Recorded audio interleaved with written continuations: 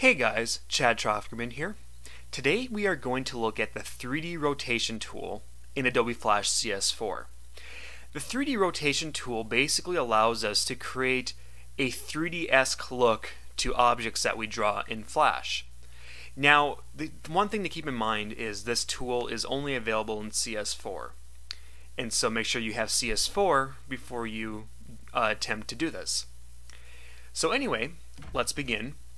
The first thing I am going to do is simply draw a rectangle on the stage for us to work with. So I'm just going to go over here to the rectangle tool, located right here, and just click that. And I'm going to have no lines. You can choose to have stroke fill colors, but I'm just going to leave that blank at nothing. It just will be a little easier to work with. And for the fill color, you can choose whatever your little heart desires. So once you have those two options selected, just come over here to your stage, click, hold, and drag, and draw a rectangle.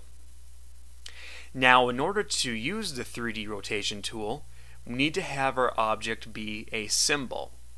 So just simply go over here to your selection tool and click that, and then come over here to the rectangle you just drew, and then just click it so it's selected. And then go ahead and hit F8 on your keyboard. Now we can go ahead and convert this object to a symbol. So for the name, we can just go ahead and name it rectangle. Just really quick. And then for the type, make sure it is a movie clip, for we will need it to be a movie clip in order to make it work with the 3D rotation tool.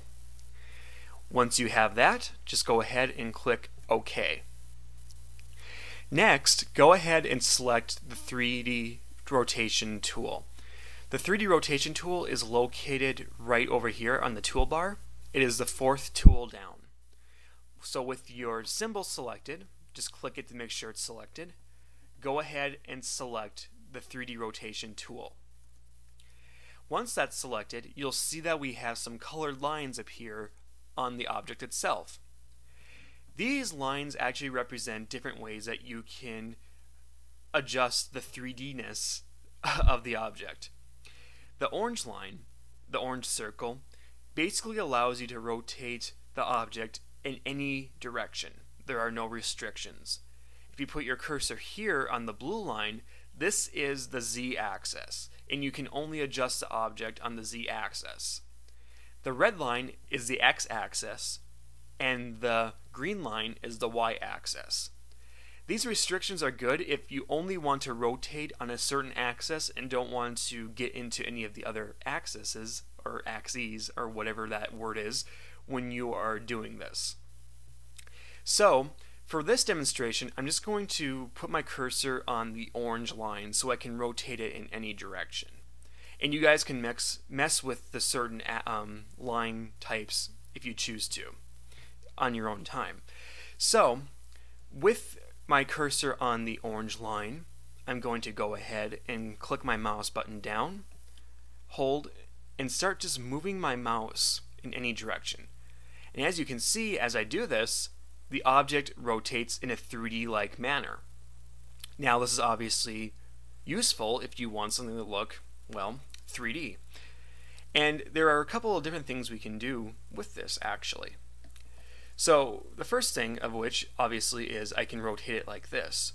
However, if you want, you can actually move the object so it appears that it's like on a 3D plane, which I will show what I mean by that by going over here to the 3D rotation tool and holding my mouse button down. And when you do this, you have access then to the 3D translation tool. So go ahead and click that tool. Now you'll see that we have something different appearing on the object. We have two colored lines going vertical and horizontal. And we also have a colored dot in the center, which is the Z-axis. Basically, this allows us to move the object as if it were like on a 3D plane, basically, as I just said. So if you come over here to your red line, you'll notice that is the x-axis. If you click, hold, and drag, you'll notice as we do this, the object moves, but it also does, as you move it, you see different sides of it as if it were actually 3D. The same applies to if you use the y-axis. As you move it up and down, you'll notice that you can see more of the side of it as you move it down, and you can see more of the bottom of it as you move it up. And the z-axis, of course, allows us then to zoom in and out. So again, really cool stuff here, and it's actually really neat that you can actually do this in Flash. Before, you could actually mimic some 3D stuff with the tweening and all that with the free transform tool, but this makes it a lot easier and a lot more dynamic. And so with that, I will bid you guys farewell. If you'd like to see more tutorials, more advanced tutorials, please check out my website, IncredibleFlashTutorials.com.